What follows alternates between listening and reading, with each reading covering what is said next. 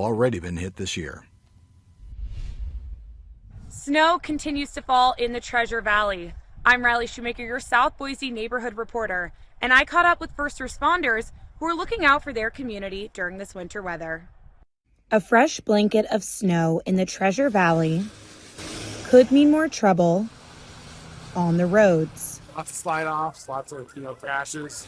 With slick conditions this week, sending some into a tailspin.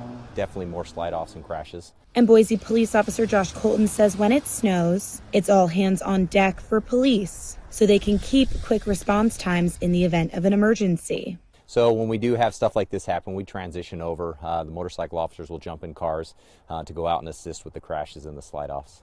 And his recommendation on the road during winter weather conditions: if you're able to stay home, stay home. If you don't need to be out on the roadways, but we obviously understand people have to get out and about. Pay attention, leave a little bit early if you can, or just be okay with being a little bit late.